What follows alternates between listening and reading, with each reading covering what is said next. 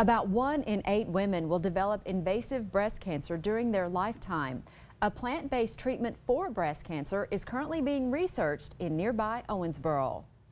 If I can show that it can stop breast cancer growth, I have now environmental friendly plant-based treatment for breast cancer. That's the goal of Dr. Chandra Imani, an assistant professor of plant molecular biology. He's conducting research on the basil plant at Owensboro's Center for Business and Research. Basil is a plant which has a lot of compounds called metabolites, meaning the leaves of a basic basil plant, like any other plant, they make a lot of stuff. One of those important compounds has a very great pharmaceutical value because it's shown to control breast cancer.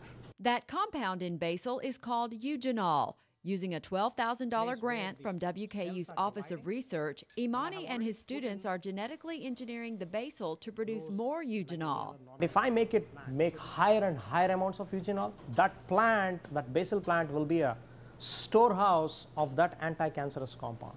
Imani says a proof of concept experiment has already shown what eugenol can do. When they put it on a plate where there were tumor cells, it stopped the growth of the tumor cells. He calls this grant-funded research a huge stepping stone in treating cancer in a holistic way. By doing this research, what I'm doing, people will now know that there is a biochemical basis to it so that they can do clinical trials and try to see whether this is a very effective way of getting a pharmaceutically important compound from a plant.